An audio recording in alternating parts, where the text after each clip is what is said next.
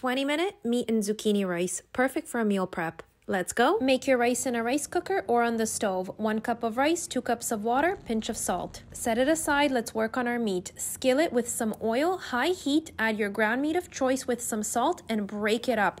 Fry it as you stir for about 10 minutes or until golden. Once golden, reduce the heat to medium, saute your onions and zucchini. Add a little bit of pepper, you can adjust for salt, and finely mince garlic. Fresh dill is optional, stir in the rice, enjoy and follow for more.